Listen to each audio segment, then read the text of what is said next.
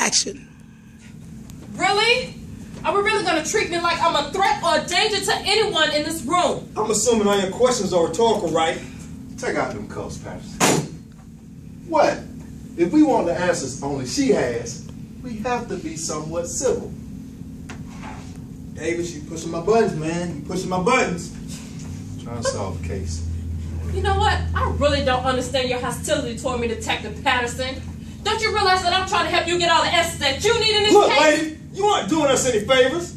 Honestly, I think you're wasting our time and buying you more time before your real penalty is rendered. And what penalty is that? You going to jail for life. Cut. You want to see what else is going on in the play?